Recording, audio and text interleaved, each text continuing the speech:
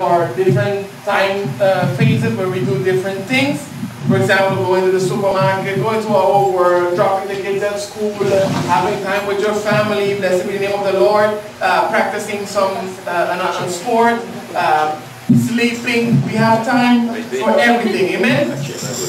And if we don't have time, we make time for the things in our life because we need time on our hands. Although sometimes we say time flies by, oh, the day has gone by so quickly, so much to do, so little time. But we are in need of time continually, and if time is not on our hands, we say we make time to do the things that we want to do in our lives. Amen? And most of the time, when we bring the things to a spiritual level and we talk about God, do we really have time for God? When sometimes you ask people, you want to come to service, do you want to listen to a portion of the word of the Lord? Do you want to be encouraged? Blessed be the name of the Lord. We hear, no, I don't have time, no, I'm busy. And then the question rises, do we really not have time for the Lord? Amen? Many say they don't have time to go to church, or they don't have time to pray, or they don't have time to read the scriptures, hallelujah, to talk to others about Jesus Christ. We don't have time because we are so busy with the things that we ourselves already have to do. But remember one thing, God created a time for everything. His word says in the book of Ecclesiastes, there is a time for everything, a time to be born, a time to die, there's a time to plant, another time to take out what has been planted, there's a time to love, there's a time to hate, there's a time for everything. God has established the time for everything in our lives, amen? Amen. And we have the time to seek the Lord. As it is established in His word also, there is a time to seek when we are in need. Amen.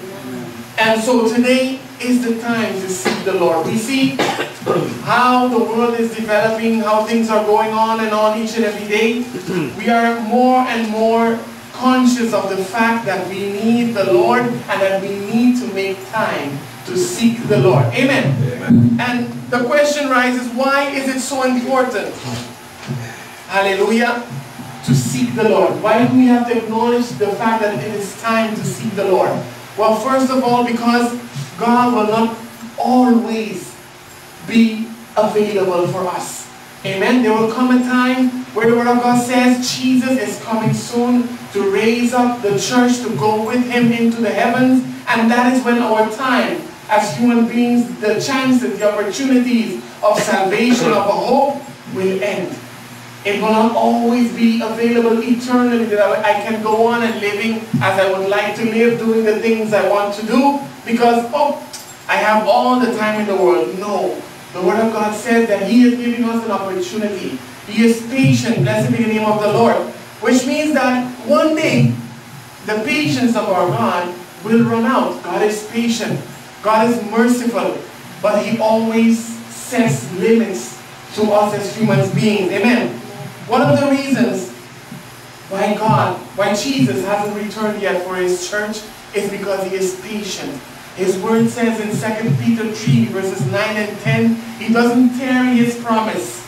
Amen? But He is patient and merciful to allow all to come. He doesn't want any one of us to perish, to go astray, to go to hell without salvation. That's why He's patient, giving us opportunities, chances to reconcile, to repent, to change our lives. Amen. And that's why still Jesus hasn't come to get His church.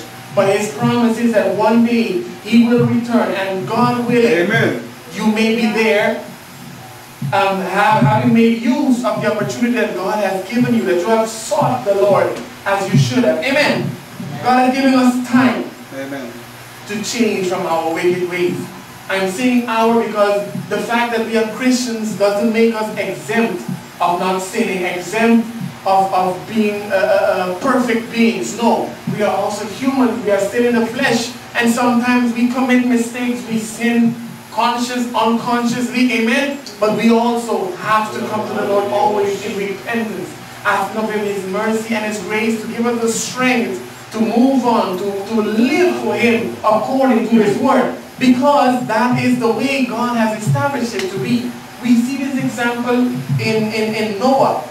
How God sent the message and told them, Noah, tell the people a flood is coming for them. Amen. Amen. You will preach to them until the day of the flood, which means God is giving a period of grace and mercy, but He has set a limit to it. You will preach until the day I say it is enough and the flood is coming. You see that God is giving chances and chances and chances. He didn't just say, Noah, build the ark, pick up the animals, and you all leave. No. While you are building the ark, Noah, preach. Preach that I am a God, I exist, I am merciful, and that I am going to finish the earth with waters. And those who repent, those who come to believe, they will also enter the ark.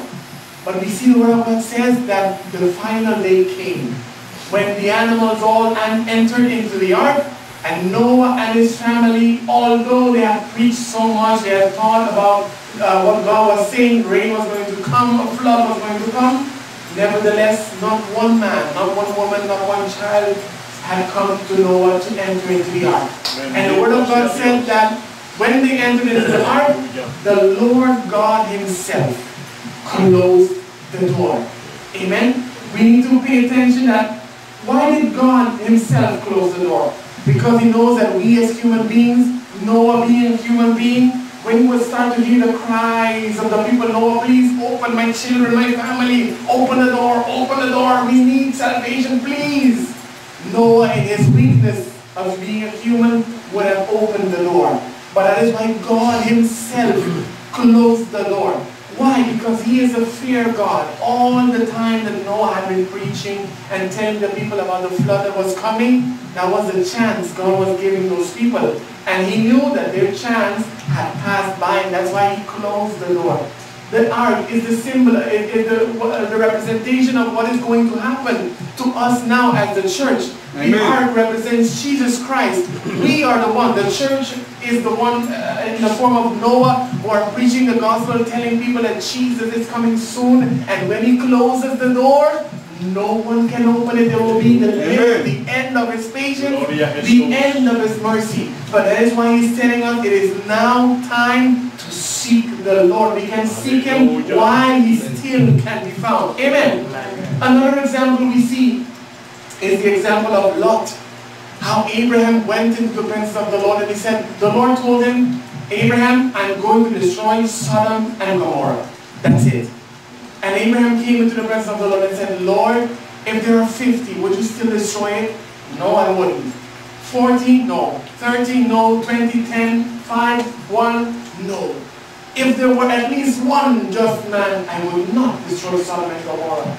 But he knew, Abraham knew that his family was still there. Lot and his family was still there when he was pleading for them. And because of the pleading of Abraham, the Lord allowed angels to come to the house of Lot and bring them out of there. And we see that Lot tried to convince, to tell the angels, you know, we have everything here, our life is here, my family, we have everything we need here.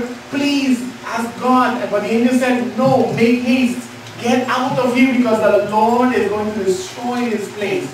And we see that Lot started to tarry a bit. The angels took them by the hand and put them out of the city. Amen. That was God granting them a chance because He said, it is definite that I am going to destroy Sodom and Gomorrah. The Word of God says that this earth we are living on today, one day will be passed away. The Lord is coming to pass judgment on the earth, but He would not allow His sons and His daughters to be condemned altogether with it. No, that is why His word is coming out. That's why He's telling us it is time to seek the Lord. Amen. Hallelujah. So we seek the Lord because there's a limit. We know that one day His patience is going to run out, and if we're not walking in His ways, it will end wrongly with us. Amen. Amen. Why does God want us to seek Him now also? Because of the fact that there will be a time when our prayers will not be heard anymore. Amen. If we go to the word in Proverbs chapter 1 for a moment. Proverbs chapter 1, verses 28. Hallelujah. Book of Proverbs chapter 1, verses 28, where it says, then they shall call upon me, but I will not answer. They shall seek me early, but they shall not find me. Why? Because the time of seeking, the time of praying, the time of pleading has gone by, and the Lord will not be available then. So there will be a time when our cries will not be heard anymore. Now is the time when we pray and cry out unto the Lord, that the Lord, the word says, He lends down His ear to hear our prayers, to hear our supplication, to hear what it is we need. Blessed be the name of the Lord. At that time, the Lord Jesus Christ will not be the Savior anymore, but He will come as a judge to judge everyone conform to what He has done, good or bad, on this earth. Amen. And that's why He says, seek Him while He can be found. In the book of Isaiah chapter 55 verses 6 where we just read, seek Him while He can be found. Amen. Because He can be found right now. Amen. But He's saying that because there will be a time when He cannot be found anymore. You cannot call out unto Him anymore because then will be too late. Blessed be the name of the Lord. Why does God want us to seek Him now? Because the gospel, there will come a time when the gospel will not be preached anymore. This is what we're doing here as a church, as Christians, going around sharing the word of the Lord, telling people about Jesus, telling people about what God can do in their lives as soon as they accept Him. In those times, when the Lord has already come and called up His church into the heavens, there will be no one to go around. Then they will be looking back, wait, man, let me call for the basement. They will call, no one will pick up the phone because it's gone. No word of hope, no word of healing, no future, no word of nothing, because the chance has gone by. Blessed be the name of the Lord. Amen. If we wait a little longer, if we tarry to repent, if we tarry to change our lives, if we tarry to become a son or a daughter of God, it might be too late. Sometimes when you imagine when you share the word of God with others, and they say, you know, yeah, I know the truth. I know that I need change. I know that I need the Lord in my life and my family, but I'm not ready yet. But how sad, how inconvenient it is when sometimes you would open your newspaper and find that same person that you just shared the message of the Lord with, and he didn't make use of that opportunity, and you find him there, he's already gone. Amen. It's a bad feeling. It's a mixed feeling you have in your heart because you say, Lord, he had that chance. If he had taken that minute, that second to repent and change his life, everything would be different right now. Amen. So we should not tarry to seek the Lord, but seek him now that we have the opportunity to do it. Amen. Amen. We seek the Lord. Why? Because life is too fragile. Amen. Death comes to everyone. The word of God says it is established for every man to die and then judgment. That's it. It will come for us sooner or later. It is there. Blessed be the name of the Lord. We choose many times during the track of our lives. We choose what to study. We choose our friends. We choose who we want to marry. We choose where we want to live. We choose what car we want to drive, etc., etc. Amen. But the only choices that are not in our hands is the choice of being born and the choice of dying. Amen. It is established by God. Blessed be the name of the Lord. Both of them are in the hands of the Lord. Amen. They are not in our control. Life is something so delicate. In one day you're here, the other day you're not.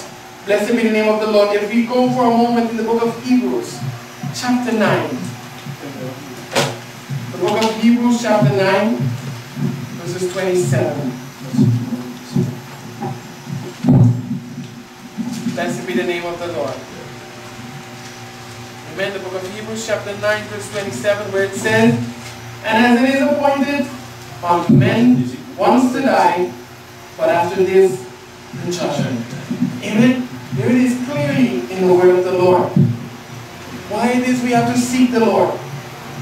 Because as I said, death can come at any moment. The Bible compares our life, the human life, as a shadow, as mist, as smoke. The word of God says also our life is like the grass that just withers away. It's like a blow of a wind. Once it's there, then it's not there anymore. That's your life. One minute you're here, the other you're not. When in other words, it means these are figures of all things that are there for a brief moment. We are all here on this earth for a brief moment. God has shared with us his breath of life for a brief moment. Amen. Hoping that we will make use of it in the right way, serving Him, living for Him according to His word, causing change in our lives according to His will. Amen. So that is why we need to change our lives. We need to seek the Lord. Why do we need to seek the Lord? Because God rewards those who seek Him. The Word of God says there is blessing for those who seek the Lord. When we go to the book of the book of Matthew chapter 5, you'll see how Jesus Christ Himself shares the blessings for those who seek Him. Blessed be the name of the Lord. The book of Matthew chapter 5, verses 3, where it says, "Blessed are the poor in spirit, for theirs is the kingdom of heaven. Blessed are they that mourn, for they shall be comforted. Blessed are the meek, for they shall inherit the earth. Blessed are they which do hunger and thirst after righteousness, for they shall be filled. Blessed are the merciful, for they shall obtain mercy. Blessed are the pure in heart, for they shall see God. Blessed are the peacemakers, for they shall be called the children of God. Blessed are they which are persecuted for righteousness' sake, for theirs is the kingdom of heaven. Amen. Blessed are you when men shall revile you and persecute you, and shall say all manner of evil against you falsely for my sake. Rejoice and be exceeding glad, for great is what? Your reward in heaven." Amen. So you see, the Lord rewards those who seek Him and seek Him diligently. Amen. So the Lord wants us to seek Him now because life passes by. He wants us to seek Him not because He rewards us, but because He finds pleasure in having communion, in having fellowship, in having a relationship with each and every one of us. Amen. The book of Hebrews chapter 11 verses 6. Let us go there for a moment. The book of Hebrews 11 verses 6. Hallelujah. Blessed be the name of the Lord. But without faith, it is impossible to please Him. For he that cometh to God must believe that He is, and that He is a rewarder of them that diligently seek Him. So you see, there is blessing in seeking the Lord. There is hope in seeking the Lord. There is a reward in seeking the Lord. The Word of God says that those who stay, those who persevere until the end, they shall have the reward. The Word of God says in the book of Revelation, they shall get the crown. They shall have a stone with a new name on it. So many other blessings you find in the book of Revelation, but only for those who persevere. And to persevere, to know what God wants in our lives, you need to seek Him. You need to go into His Word. You need to know how to please the Father, who is your Father, who is my Father. Blessed be the name of the Lord. When we have our children, how pleasant it is for the children to obey their parents, or not? Amen. Amen. We enjoy it when our children obey it, because you say something, they do it. And you find pleasure because the obedience brings good things. It brings rewards. But when the children disobey, what does it bring? Punishment. Bad things happen. Licks. Amen. Those things happen when there is disobedience. Why? Because they did not seek to please the parents. They did not seek to obey what is the Word. The same if we apply to our lives as Christians. We have one Father, God the Father, God the Son, and God the Holy Spirit. And they have left the Word here for us to obey. And they enjoy. God enjoys the fact that we seek Him, that we obey. Seeking means to obey, to find the way to please the Lord in our lives. Amen. Blessed be His name. God is willing, amen, to satisfy our most deepest needs of our souls. Amen. Though the things that are physical will pass away. The Word of God says that this world and all that is in it will one day pass away, but His Word will never pass away, will remain forever. The Spirit. Jesus said unto His disciples in an occasion, "Do not be afraid of the one who can destroy the flesh, but be fearful of the one who has the power over the flesh, but also over your spirit." Amen? So we need to seek the Lord, because the Spirit is what's going back to the Lord. And the Word of God says we will be before His throne to account for everything that we have done, be it good, be it evil. Amen. But we will need to seek the Lord in order to be satisfied by Him. Amen. Amen. God is willing, as His word says, to forgive.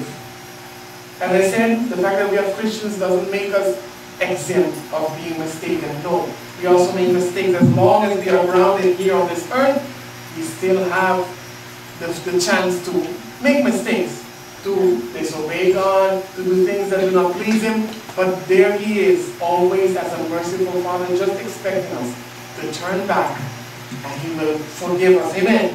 God is also willing to give us hope. This world, all it brings is false hope.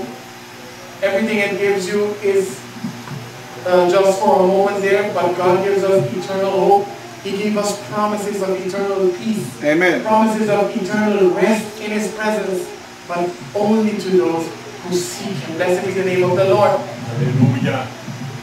Although sometimes we think, sometimes we have excuses and we say, I don't have time to go to church, I don't have time to pray, to seek the Lord, I don't have time to read the scriptures. We do have time.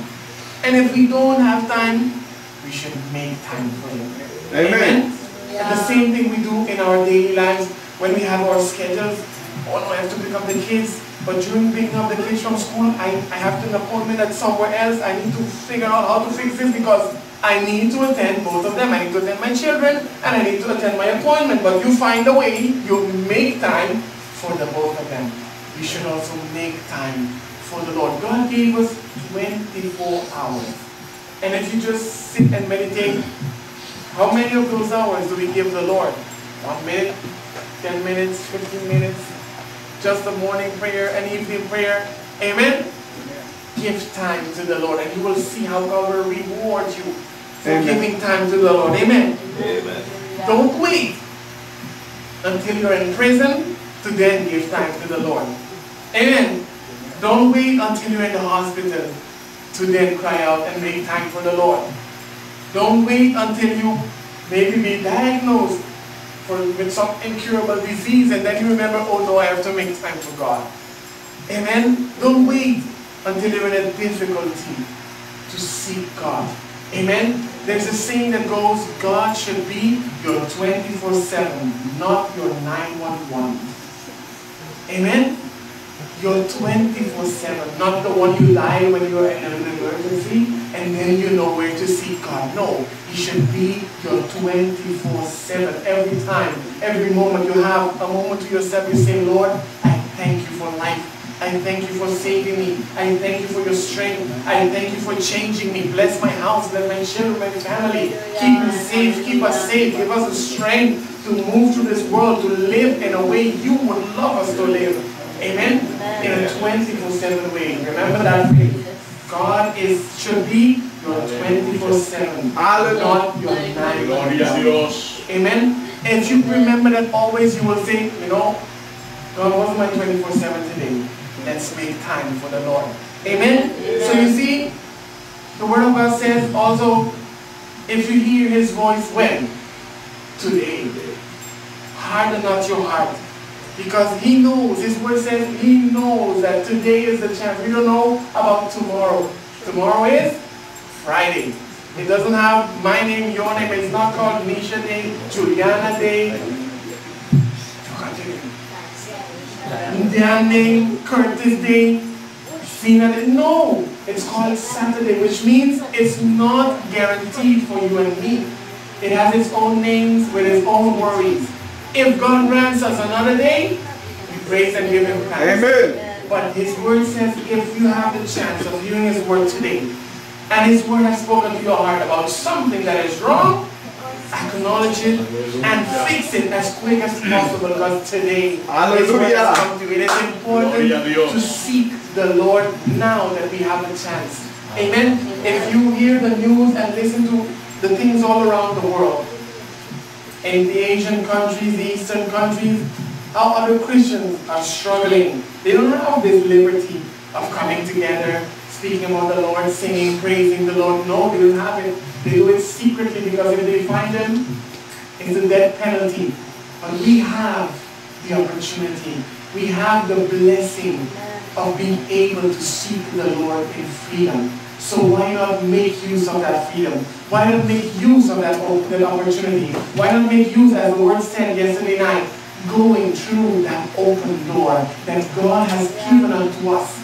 It is time to seek the Lord. Amen? Amen. If you want the blessings in your house, it's time to seek the Lord. If you want to be prospered in your work, it's time to seek the Lord. If you want to grow and develop in your spiritual life and see great things happening in your life, then it's time to seek the Lord. Amen? It's important to seek the Lord. Hallelujah. Let us stand to our feet tonight.